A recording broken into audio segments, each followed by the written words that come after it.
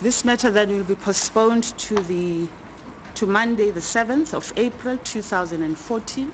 A packed courtroom today was told that the Oscar Pistorius trial would be postponed to April 7th because one of the judge's assistants is sick. A packed courtroom full of family members for both the athlete Oscar Pistorius and family and friends of his deceased girlfriend Riva Steenkamp showed clear disappointment at the postponement. Mr. Pistorius' family members said that he had been ready to testify and he was expected to do so. Now the case will resume in April and will likely start with his testimony, where he will try to prove that he fired 4 shots through a locked bathroom door, killing Ms. Steenkamp because he thought an intruder was inside. The prosecution, meanwhile, will continue to push its case that he intentionally killed her.